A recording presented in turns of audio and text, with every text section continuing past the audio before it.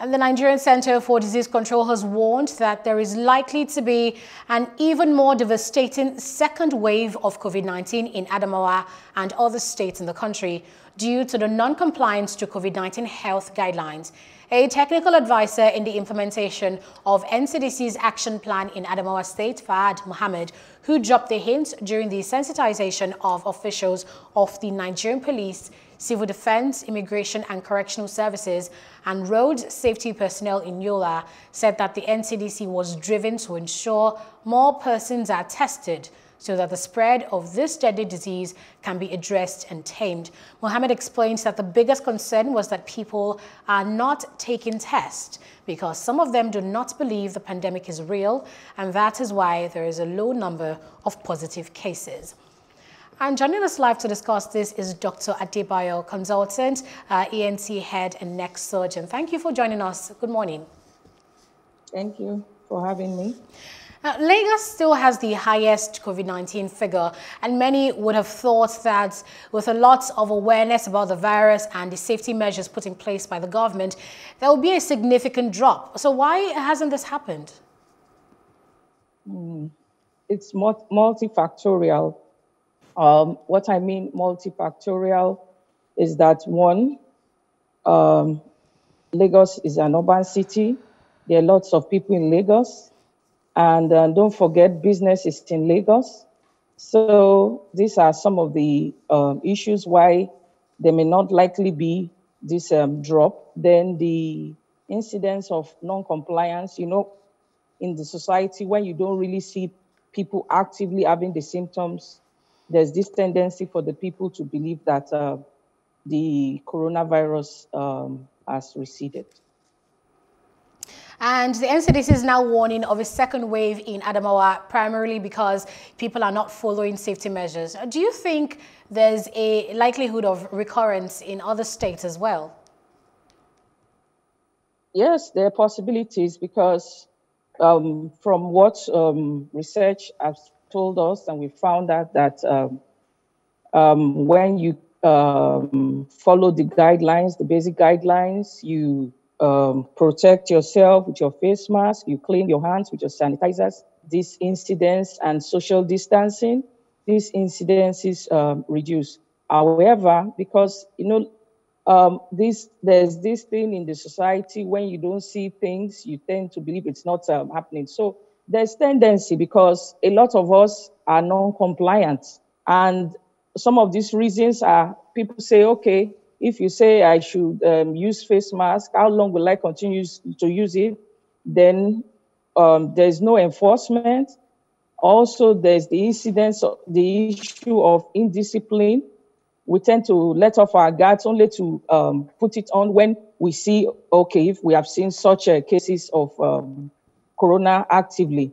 And the tendency for seeing this actively is really low because one of the commonest presentations now in Nigeria is anosmia, when there's loss of smell. And most people, loss of smell is not seen. It takes a while before the person can sense he has lost his smell. So it's not, if there are obvious symptoms now, because most people are asymptomatic. So even when they have the virus, some people don't know. So there's this tendency to believe that what the hell, we will not comply. So there's the wave of increase can spread, and don't forget the lockdown is over. People can travel from state to state, from towns to towns. So whatever the surge of spread reoccurrence is a possibility. And with the rainy season comes, cough, cold, and other allergic reactions. So how do people differentiate, especially as the symptoms of COVID-19 are similar? Actually, that would be a major challenge right now because except there's a high index of suspicion. And initially, at the onset, when people were traveling, coming in from out of town, from abroad, there was the high index of suspicion such that if you are coming from an infected, a place where there's high level of epidemic, and you have that history, you'll be suspected. But now there's now community transmission. So at this point, the difference is very, very minimal, because you can get, during the cold periods, you can get a nasal discharge, coughing, sneezing, sore throat, which are things we see in the ENT. It just needs a high level of suspicion. So there's a thin line at this point. There's a real thin line, except people go for screening, or if the doctor has a high index of suspicion. At this point, there's really a very thin line, except you have some unique symptoms that will just give you a sense of, raise an alarm. So things like anosmia, loss of smell, sudden loss of smell, sudden loss of taste, without any antecedent underlying history. All right, now schools are fully reopening, resuming, and many parents are concerned about the health of their kids. What's your advice to them? All right, my advice, first of all, there's a good news. The pediatricians and from their research, they found out that the prognosis in children is good. Prognosis in children is good, and the severity is in the points, decimal, in terms of the percentage. My advice to parents, especially children that have underlying disease conditions, children that are sicklers, that even on the normal day should have some basic level of protection to reduce incidence of infection, children that are sick, children that are treating things like cancer in children, children that have chronic illnesses, as much as possible, should stay at home. I will advocate that parents should come out and let the owners of the school know the underlying medical conditions of their children, so they could maybe run a special program for such children. And most of the time, children are always children.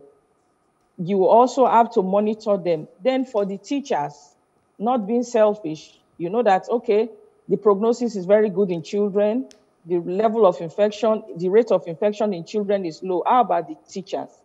I will also suggest that for teachers, there should be some other methods of protections for them, apart from their wearing of masks and using hand sanitizers. Those that have chronic illnesses too, among them, should come out, let the school owners know, and they should not be victimized because you have a chronic illness and you are sent home that we should not work with us anymore.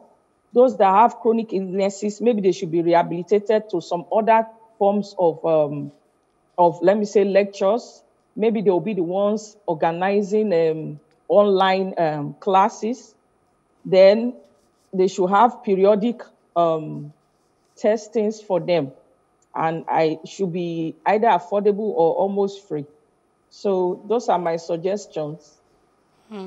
And with the ease of the lockdown, many have let down their guard, like wearing a face mask, for example. So please enlighten us on the need to maintain safety practices. Actually, there's need to maintain safety practice because there's this, when you talk to people, I talk to people, they say, oh, thank God now that the corona is over. You cannot say the corona is over. We have not even got to the level of it being totally gone. People are saying, oh, recurrence. The definition of recurrence means that a disease has completely abated and it is now coming up again. The disease has not completely abated. So it is not even, you cannot even say it's a reoccurrence. It has not gone down. Those that have it are the ones that know they have it. I will advocate that as much as possible, if you're in public places, make sure you use your your mask. I know it can be uncomfortable, but you can use your face mask, intermittently leave the public space if you have issues with your breathing. Social distancing should still be maintained. We should not assume that the coronavirus is completely gone, the COVID is gone, because in hospitals we still see them. So I will advise people to take these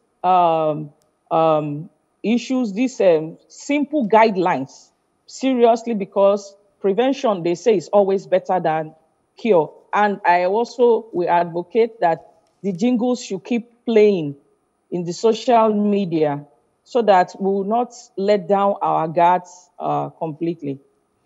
Thank you so much for your thoughts, Dr. Adebayo. Thank you, Anita. And moving away now from our COVID-19 coverage, within 48 hours, a total of 174,574 persons successfully registered for the 75 billion naira National MSME Survival Fund and the guaranteed takeoff stimulus schemes under the Nigeria Economic Sustainability Plan. The federal government announced this on Thursday. Registration for the MSME Survival Fund commenced at 11 p.m. on Monday. Minister of State for Industry, Trade and Investment, Miriam Katagum, said the schemes were introduced by the federal government to support individuals and businesses negatively affected by the COVID-19 pandemic. The minister stated that all successful applicants received SMS and email verification with a list of requirements for the second stage of application, which will commence on October 1st, 2020. The states with the highest applications are Kano, 19,895, Kaduna, 13,575, Lagos, 13,640, Katsina, 8,383, and the Federal Capital Territory, 8,085. The United States government, through the U.S. Centre for Disease Control, has provided $2.1 million support to Nigeria to conduct a household survey into COVID-19.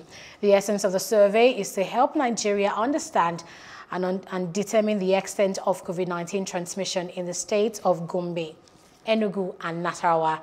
The survey will increase the current understanding of COVID-19 transmission and burden in these three states and inform COVID-19 response efforts of the federal government and its partners.